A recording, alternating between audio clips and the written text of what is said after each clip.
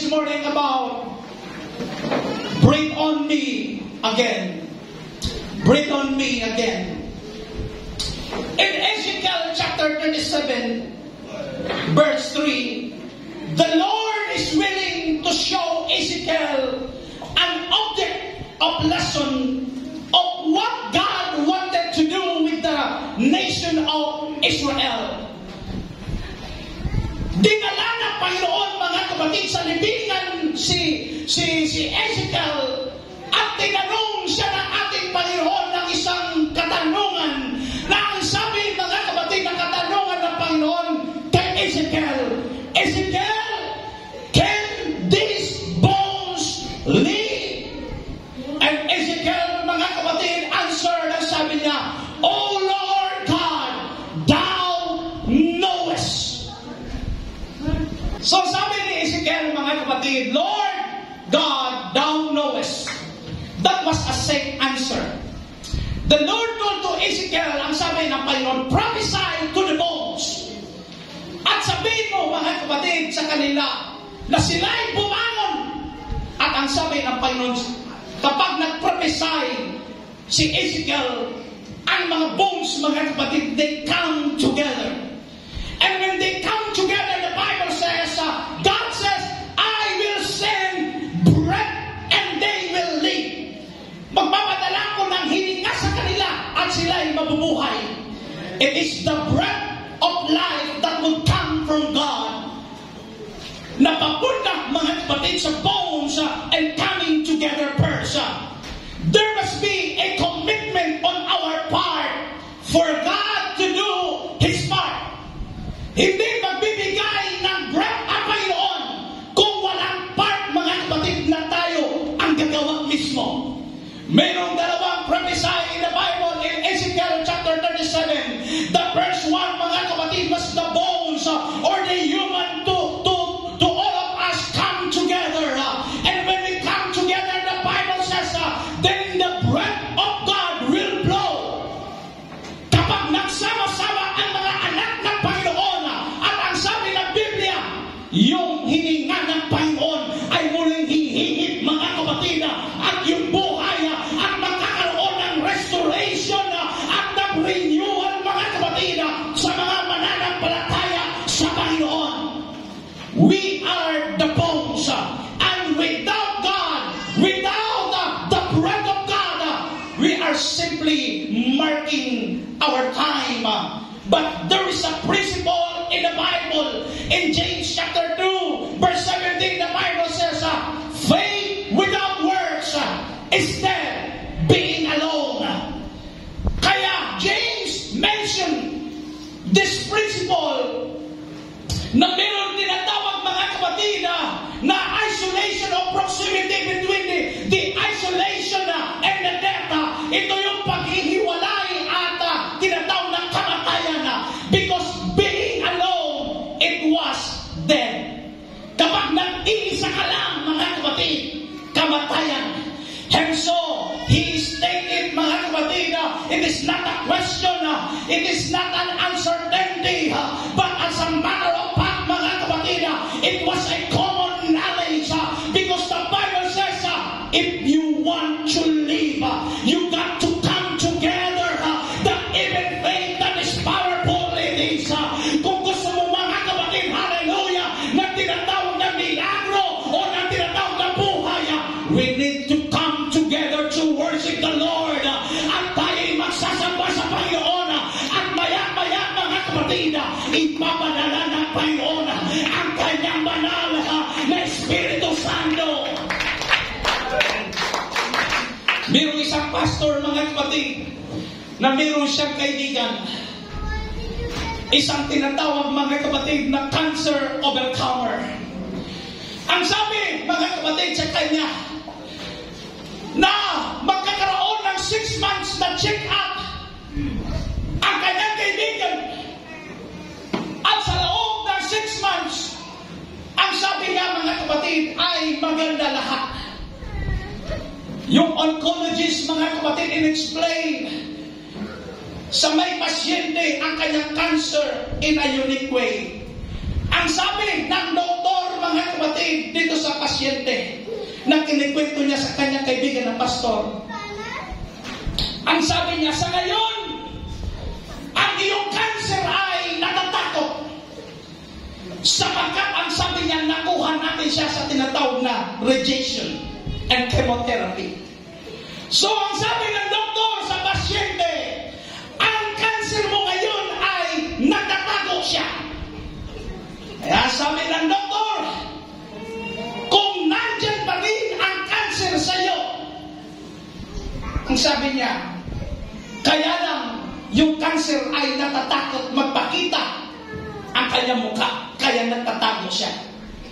So, ang sabi ng doktor, every 6 months, kailangan tayong mag-scan para makita natin kung ang cancer na yan ay lilitaw pa. Sabi mga kapatid ng doktor, after 5 years, kung hindi na natin nakita ang cancer at hindi na siya napakita, then, ang sabi niya, it's gone. Ikaw ay malinis na, magaling na. Because ang sabi niya, if it hides long enough, then it dies. Kung nagtago na siyang matagal na panahon, ang sabi ng doktor, then patay na ang cancer. I declare to you today, we refuse to die in isolation. Ayaw nating mamatay sa tinatawag na pagtatago o paglalayo, mga kapatid. We refuse to die by ourselves.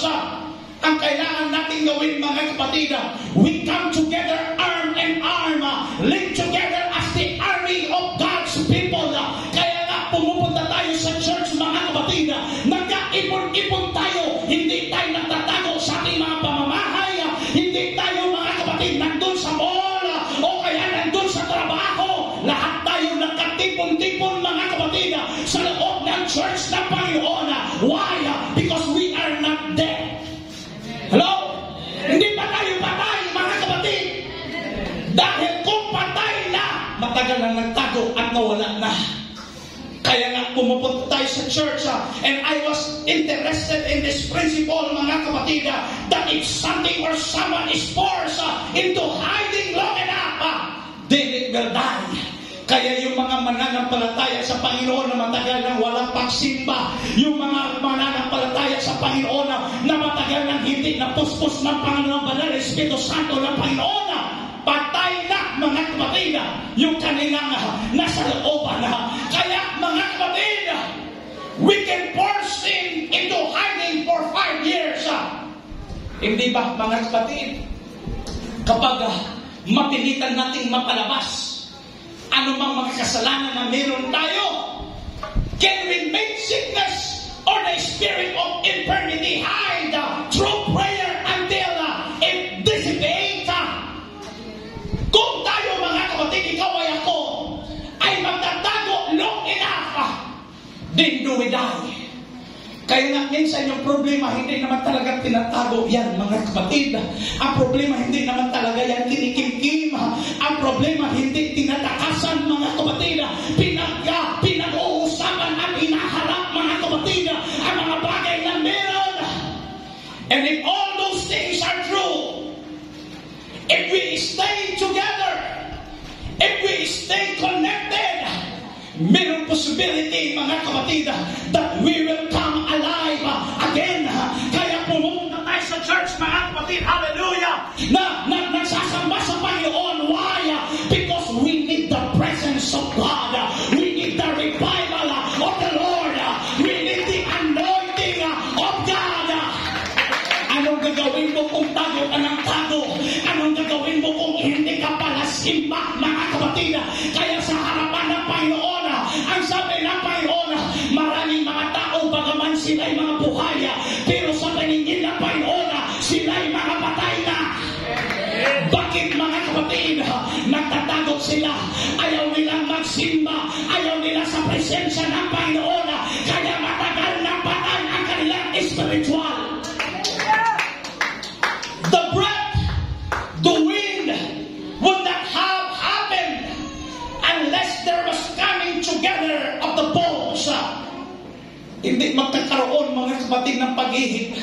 Hindi magkakaroon ng breath ng buhay kung walang pagsasama, mga kapatid, ng bawat isa.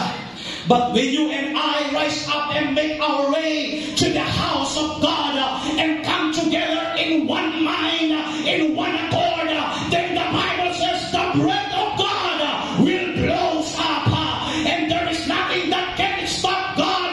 That nasa mga taong, mga kapatid, na nag-unite with the holy breath of God. There is prophetic wind that is blowing, pero naghahanap, mga kapatid, hallelujah, ng tinatawag na unification, ng pagkakaisa ng mga bones, ng mga tao ng Panginoon. When we reconnect, we release the breath of God, and life is restored. If isolation brings death and infirmity, then connection and agreement brings life. Kaya mayroong kasabihan, mga kapatid, na nagsasabing no man is an island. Walang pili mabuhay na mag-isa ka lang. Kaya nga si Ada, nung nalungkot siya si Stephen, binigyan niya si Eva. Dahil, mga kapatid, hindi naman talaga natin kayang mag-isa. Ganun din, mga kapatid, sa pagbibigay ng banal na Espiritu Santo ng Panginoon. When we come together in unity, din, mga kapatid, yung life, yung breath ng Panginoon ay muling ihihipa at ibibigay ng Panginoon. The Spirit that we possess is the Spirit of life, na siyang Espiritu ng ating Panginoong Hesus Kristo. If it is resurrected Spirit and the unity of the church bring the power of God, then, mga kapatid, the bones of man coming together with the holy breath of God, and anything is possible. Kapag nagsama-sama na, mga kapatid, ang mga anak ng Panginoon, lahat ng imposible ay magiging posible.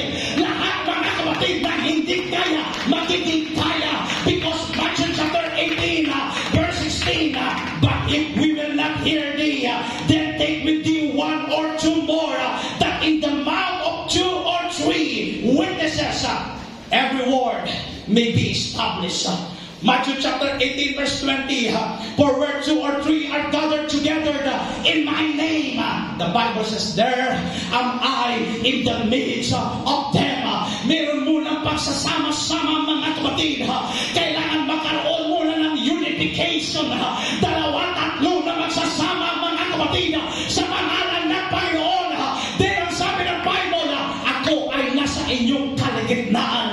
And I believe, mga kapatid, higit tayo sa 2, higit tayo sa 3, mga kapatid, higit tayo sa 20. And I believe ang presensya ng Panginoon ay nasa kalagitnaan natin.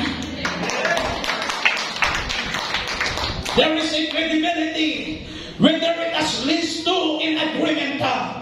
There is an atmosphere of life where 2 or 3 gathered together.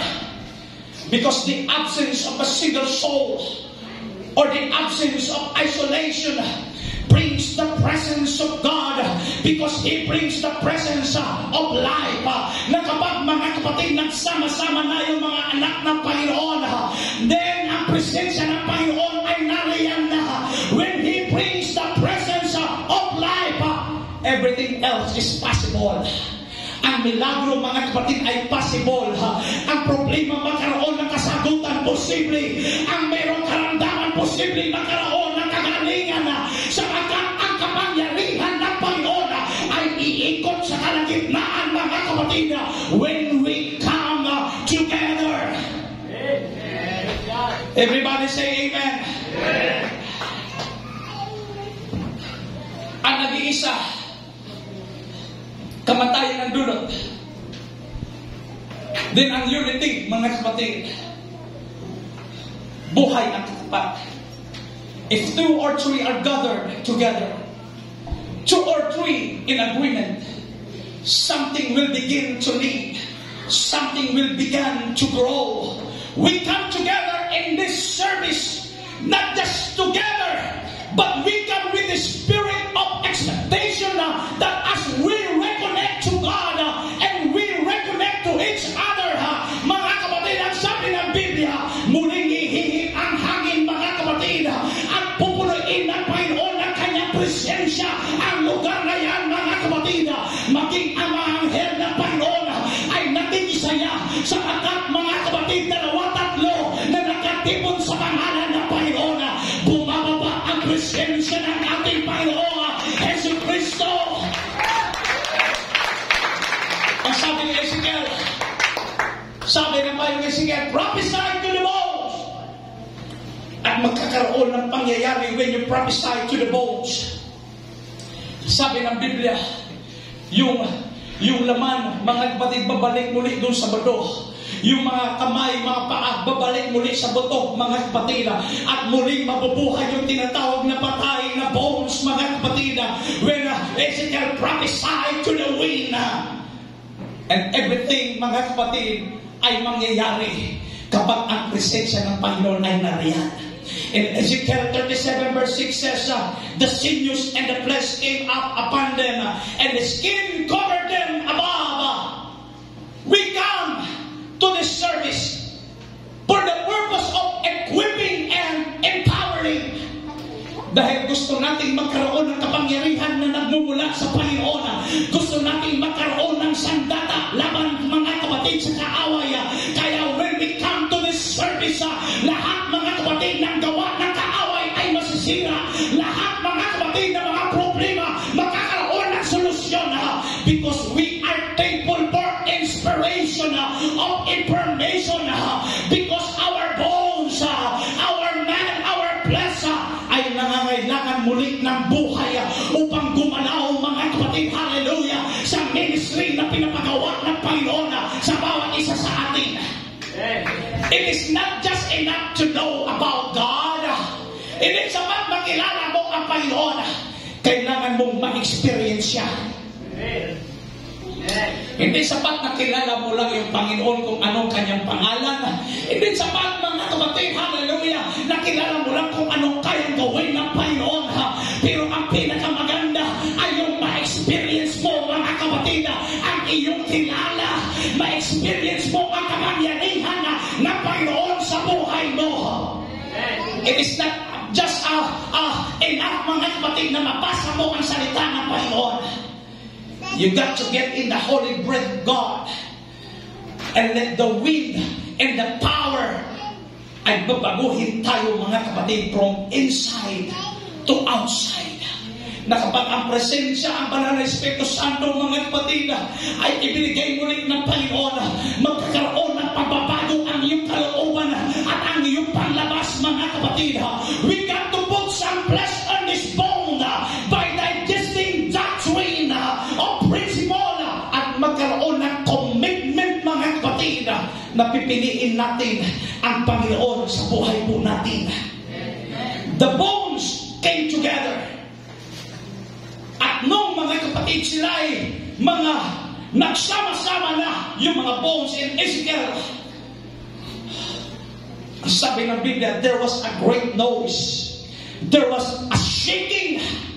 Ito, mga kapatid, ay katulad na nangyari in Acts chapter 2. These bones can worship. These bones can shout. These bones can sing the song of Zion. We make a joyful noise, not for the sake of creating, but the purpose of reminding the enemy and our flesh that we are not dead. We are not dead. We are alive. And if death is silent, then loud is loud. Loud is life. Hindi ba sa sementeryo, mga kapatid, tahimik ni siya doon? Dahil, mga kapatid, patay na yung mga nandun na. Pero, mga kapatid, sa Bible, nung binigyan sila muli ng buhay ng Panginoon, itong mga patay na mga bones, nagkaroon ng laman, nagkaroon ng kamay, nagkaroon ng katawan, mga kapatid. And the Bible says, there was a great noise, and there was a shaking. Ano, mga sila'y nagpuri sa Panginoon, sila'y nagsamba sa Panginoon, and the Bible says, tumayo silang bilang isang matatag na army na Panginoon. Sapagkat kung tahimik sa simbahan, mga kapatid, patay doon. Kaya huwag kayong magtaka kung dito kumakanta, napakaingay mga kapatid. Bakit? Buhay tayo dito. No? Pwede kang sumigaw, pwede kang mag-dance mga kapatid. You can run, you can clap your hands because we are alive here. No? Kung gusto mo ng tahimik doon sa simenteryo, mga kapatid, doon walang buhay. Doon napakasimple lang mga kapatid. Doon para mga kapatid walang kabuhay-buhay. Kaya sa church ng Panginoon, hindi pwede yung tahimik mga kapatid. Hindi pwede tahimik na pagsamba. Hindi pwede tahimik mga kapatid. Kapag tahimik ka, mag-impyerno ka. E ano bang purpose ng bibig mo, mga kapatid? Ano bang purpose ng iyong kamay? Ano bang purpose ng iyong paa? Ano bang purpose, mga kapatid? Ang buhay na binigay na Panginoon sa atin. Kaya ginagamit natin ito sa pagsamba sa Panginoon. Tumatalon tayo, mga kapatid. Sumisigaw tayo. Winawagay natin ating mga kamay. Sapagkat yung buhay na nanggaling sa Panginoon ay ibinigay sa ating mga kapatid. And we need to worship. We need to shout. We need to dance. Because the breath of God, I believe, nag-blow muli ang Panginoon.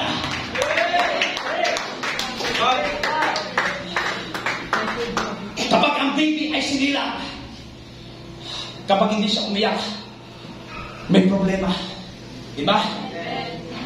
Kapag isinilang ang baby at hindi siya umiyak, baka patay siya.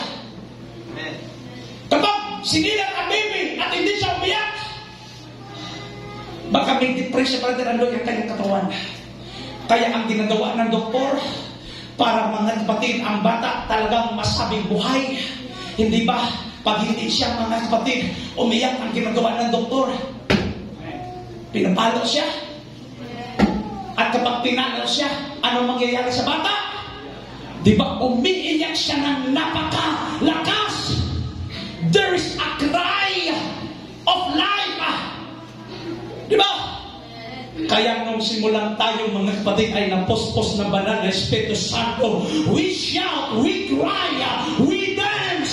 Why? Because we are alive. Wala na pupuspos ng banal na Espiritu Santo na tahimik. No. Wala na pupuspos ng banal na Espiritu Santo na tahimik. Yung napupuspos ng banal na Espiritu Santo, ang sabi ng Biblia, mayroong noise, mayroong shaking, may pakuga. Kaya yung iba, makita mo tumatalon, matumba yung iba. Yung iba, mga kapatid, napakalakas umiyak na hindi mapigilan. Because, mga kapatid, ang kapangyarihan ng Panginoon ay binigay niya sa bawat isa sa atin. Kaya pumapalakpak tayo, tayo sumisigaw, tumatalon tayo, umiiyak tayo, because there is life in the presence of God. Hello? Kaya yung napupuspos naman ng Espiritu Santo, kailangan magpuri sa Panginoon, kailangan magsalita ang kanilang bibig, mga kapatid.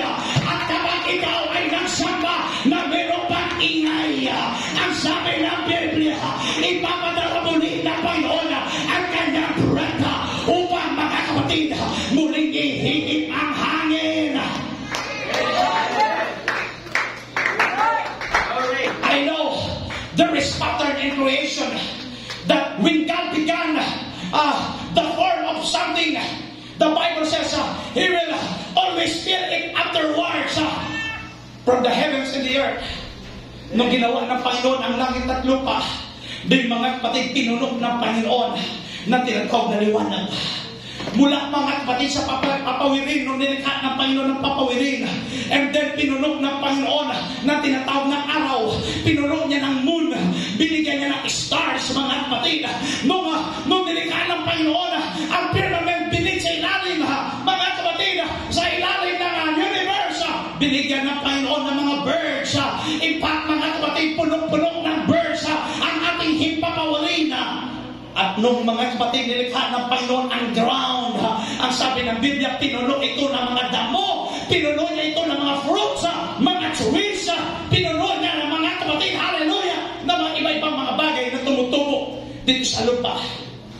At nung nilalang ng Panginoon ang tubig, nilalang niya yung dagat, anong ginawa ng Panginoon? Pinuno niya ito ng mga whales, mga iba-ibang klaseng mga isda in the sea. At nung nilikha ng Panginoon yung land, He filled it with insects, with animals, and every beast of its kind, every creeping thing na gumagapang mga kapatid, nilikha at pinuno ng Panginoon. He filled the land with the animals. But when God formed a man, nung nilikha ng Panginoon, mga kapatid, ang tao, ang sabi ng Biblia, He filled man with Himself. Mismo ang Panginoon ang pumuno sa Kanya. Every other thing that God formed, He put something else into it to give it life. Lahat ng nilikha ng Panginoon, binigyan niya ng buhay. Damo, halaman, animals, puno, lahat mga kapatid, binigyan niya ng tinatawag na buhay. But when God formed you, when God formed me, mga kapatid, He breathed into man the breath of life, and man became a living soul. Hindi ba kayo nagpapasalamat sa hininga ng Panginoon? That is why you are here. Nung nilikha ka ng Panginoon, binigyan ka ng hininga mismo ng ating Panginoon. Kaya nandito tayo. Kaya kapag namatay yung tao, kinukuha ng Panginoon muli yung buhay niya. He formed man, and then He breathed into man the breath of life. In Hebrew, neshama. Ibig sabihin, mga kapatid, spirit. He breathed into man His spirit. At yung tao, mga kapatid, na isang formation lamang. Yung isang tao na isang clay lamang na walang buhay, mga kapatid. Now, nagkaroon ng life at nag-umpisang lumakad ang tao. Nagsimula magsalita, mga kapatid. Ang tao nagsimula mag-move and breathe because the Spirit of God had breathed into him. Muli niyang binigyan ng buhay, mga kapatid. Without the Spirit, man was only a formation. But when the Spirit of God entered into that body, itong katawan na ito ay muling babangon from the ground and began to move. Meron tayong Diyos, mga kapatid, na kapag hiningahan ng Panginoon ang direksyon ng buhay natin, magbabago ang lahat ng meron tayo sa ating mga buhay. Pero hindi nagtagal. Alam niyo yung istorya.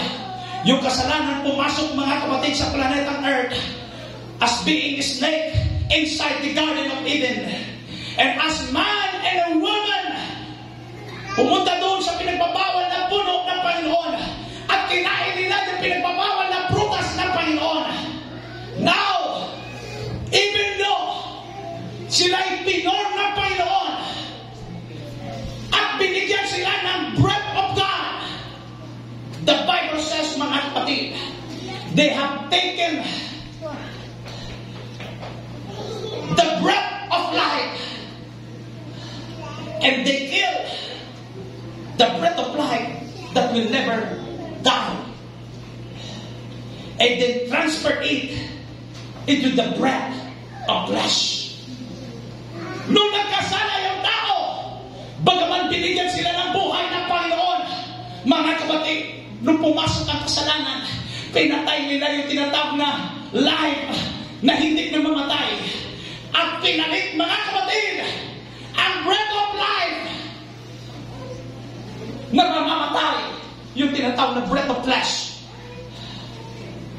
And man's days were numbered. Nagkaroon na ng edad yung tao.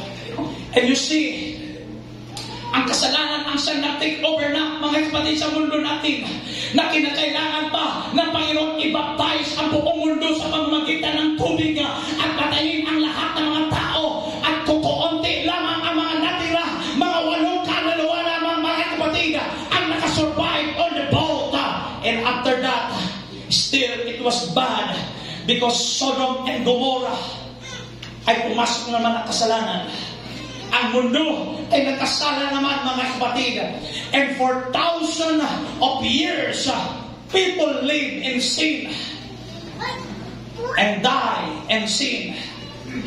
Even ang sariling mga anak na Panginoon ay wala silang kakayahan na kalakasan para mabuhay ng matagal sa mundong ito. At sila, mga kapatid, ay namamatay. At so, para maligtas ng Panginoon ang sangkatauhan, kailangan, mga kapatid, muling bumalik ang Panginoon pumunta sa planeta natin para gumawa ng mga mahimalang mga bagay ang Panginoon. Kaya ito yung reason kung bakit si Virgin Mary, mga kapatid, ay nanganak siya. Dinala siya doon sa manger, mga kapatid, at sumilang ang ating tagapagligtas ng pangalan niya, Panginoong Jesucristo na taga Nazareth. At He walked on the earth for 33 and a half years. So, He walked up unto the hill with the cross, mga kapatid, at siya naglakad doon, dinala niya yung kasalanan natin para magkaroon muli na tinatawag na breath of life again. At nung namatay ang Panginoon, inilibing siya. Ang sabi ng Bible, in third day, bumangon muli ang Panginoon.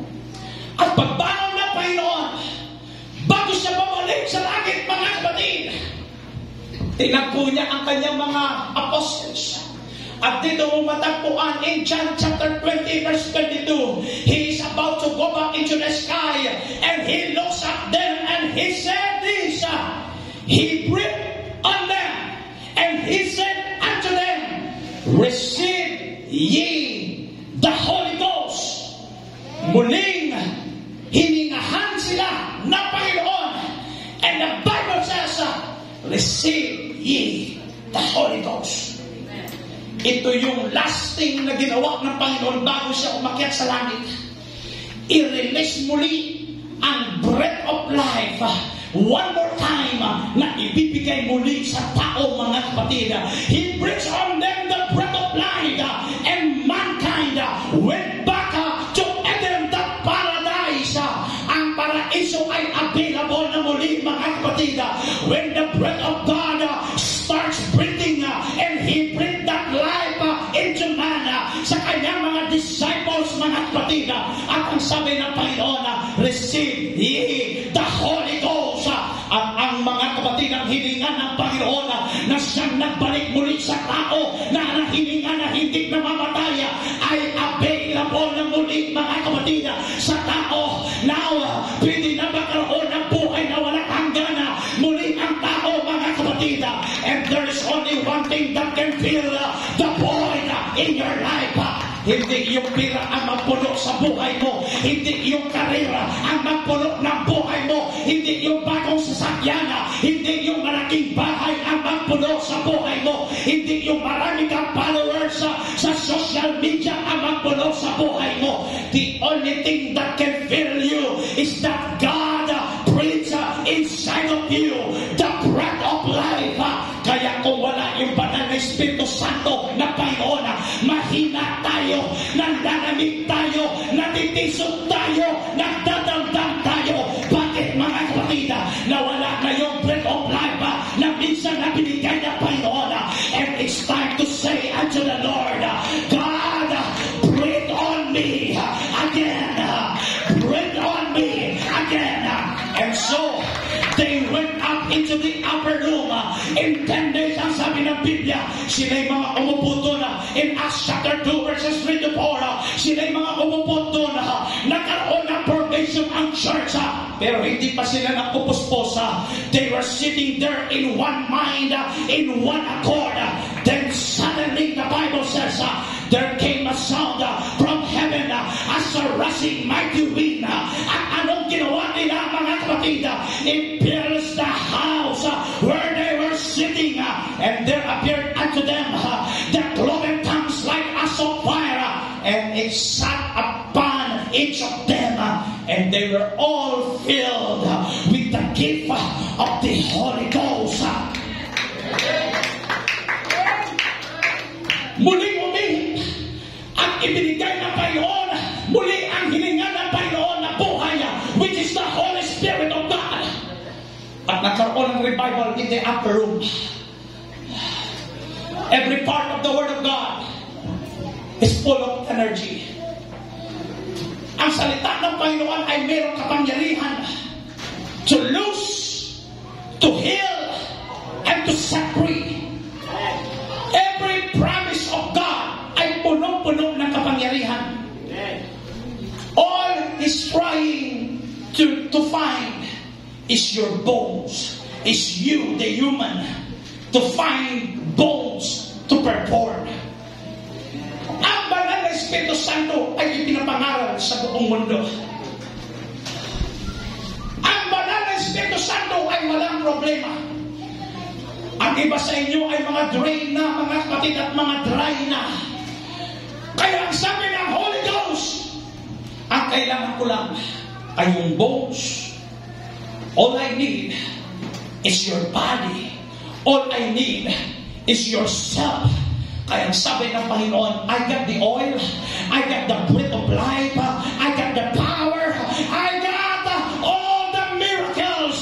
Pero ang sinasabi ng Panginoon, I just need the bones to place, to put in the power of God. Yun lang yung kailangan ng Panginoon. Yung magsama-sama tayo mga kapatid in unity, in one mind, in one accord, at muling hihigip ang hangin at ipapadala ng Panginoon ang kanyang banal na Espiritu Santo. Sa pagtanggap ng banal na Espiritu Santo, meron tayong 5 senses mga kapatid. Dito yung senses ng see, ng touch, ng taste, ng hear, and smell. Those 5 senses are belong to the natural man. These 5 senses cannot contact the Spirit of God. Para ikaw at ako ay makapag-communicate sa Panginoon, we need a total ignorant. Kailangan makawala ka sa iyong iniisip, sa iyong nararamdaman, sa iyong nakikita, sa iyong naaamoy.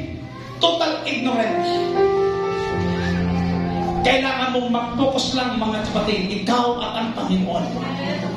Wala ka na pakialam sa katabi mo, sa iyong nararamdaman, sa iyong kalagayan. Because that is our 5 senses. But if you want to connect to the Spirit of God, we need a total ignorant. You are a spirit. You are not just a human being or bones, but you are a spirit na mayroong na-experience na katawan mga kapatid. God is a spirit. You are a dead spirit when you are not born again. Pag hindi ka pa nabautismuhan sa pangalan ng Panginoon Jesus, at hindi ka nakatanggap ng banal na Espiritu Santo, you are a dead spirit. You cannot contact the Spirit of God. There is no way for God to contact your dead spirit. But when the bones of man coming together, tanggalin mo muna yung mga 5 senses mga kapatid na iyong iniisip, nararamdaman na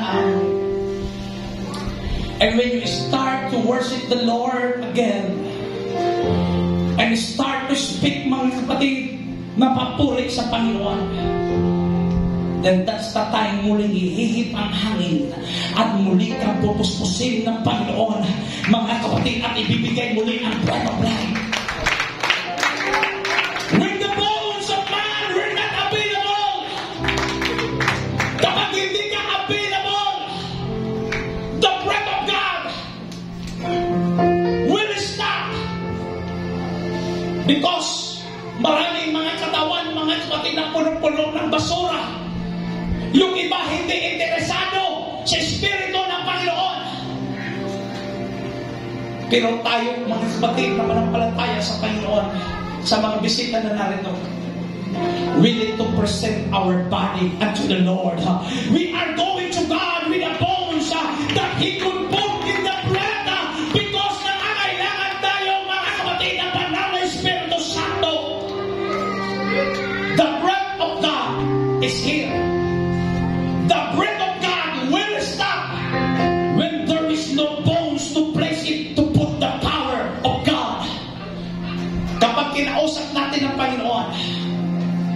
sabihin natin, God, give me power.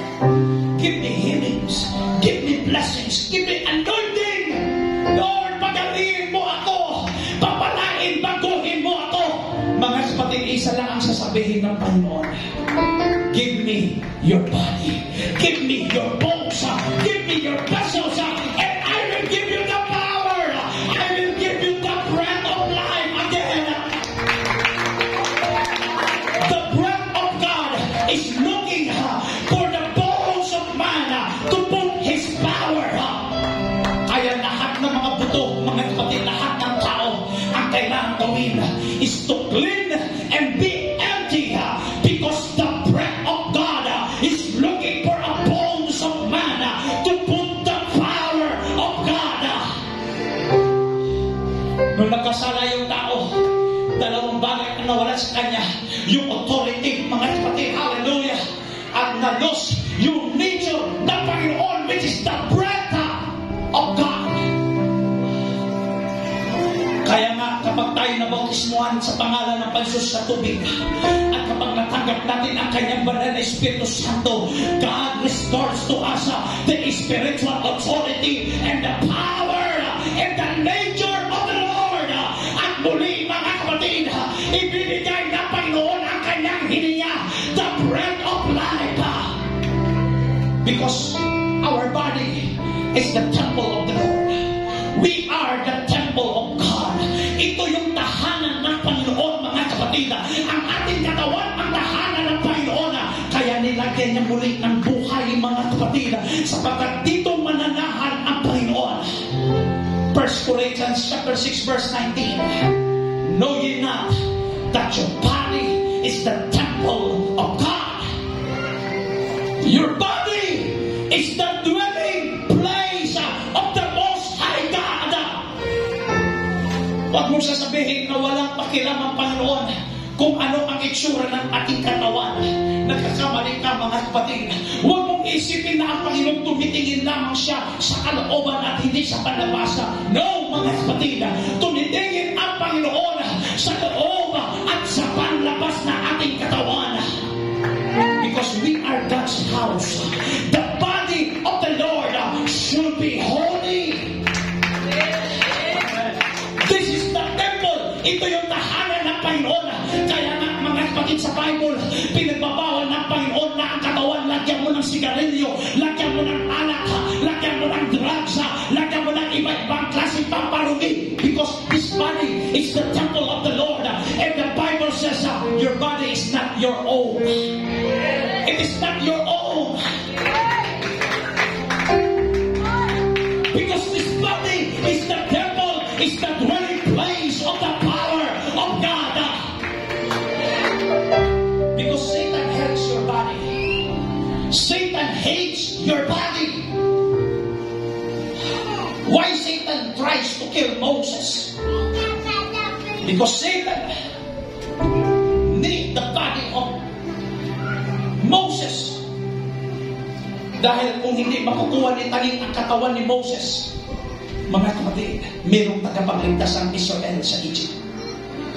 Why Satan tried to seduce Joseph from his integrity? Because Satan wants his body. Why Satan tried to kill David? Because Satan wants his body. Why Satan tried to kill your body with alcohol, with cigarettes, with drugs? Because Satan wants your body. Sabihin ko sa inyo, mga kapatid, Satan is only a spirit. He can do nothing against the breath of God. He cannot touch the breath of God. Because the breath of God comes from heaven.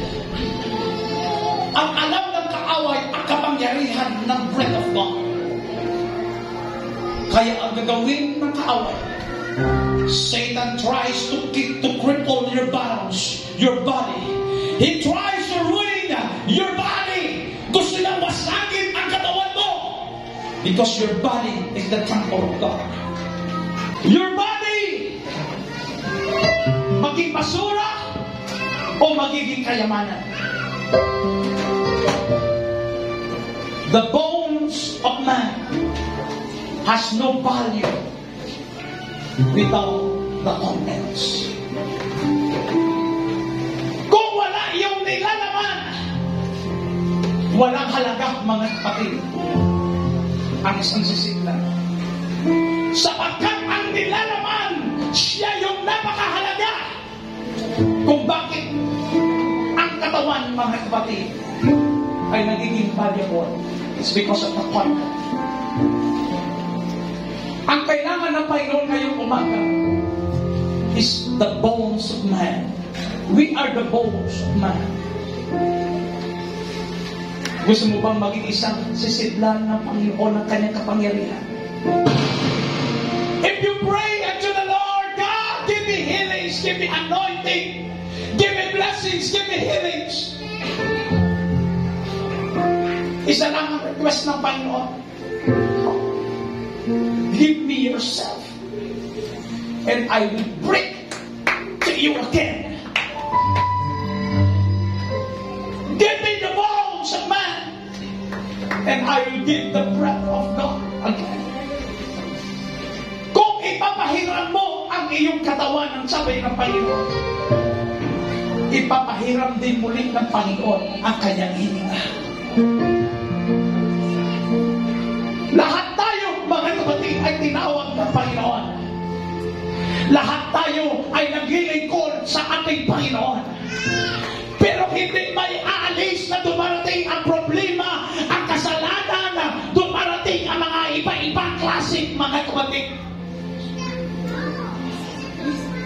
Kaya ito yung nagiging dahilan kung bakit nangihina tayo, nawawala tayo, natitisod tayo, nagkakasala tayo.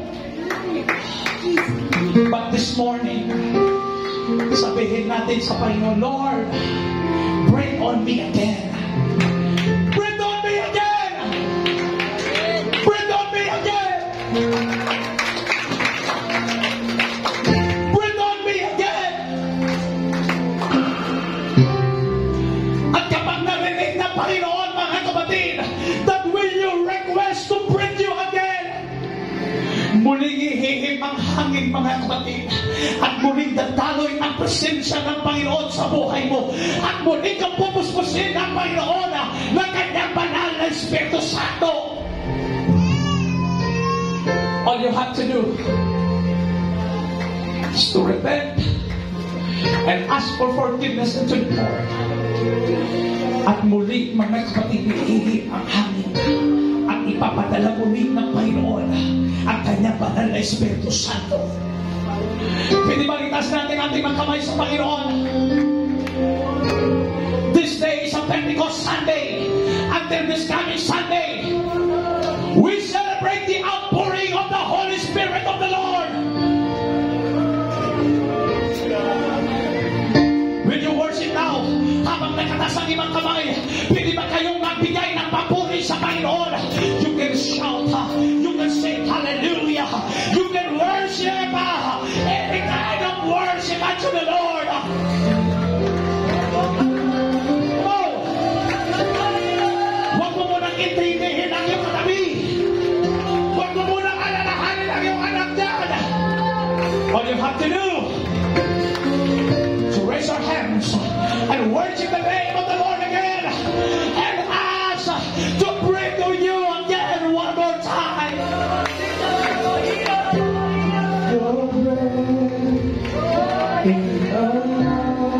Yes, Lord.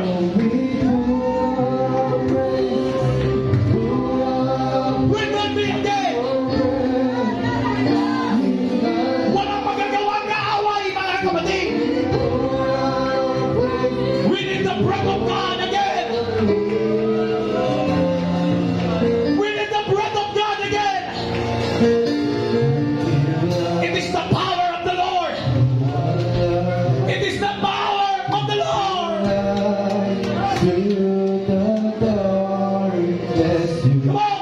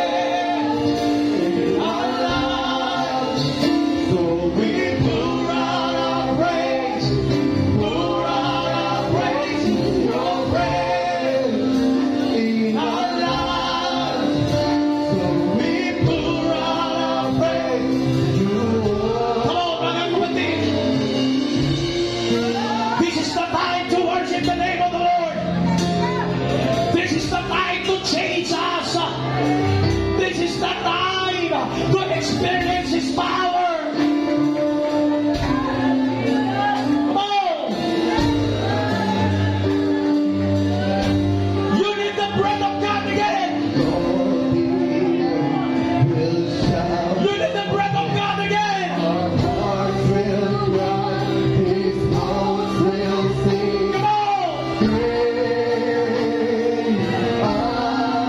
Bring on me again, Lord. Bring on me again.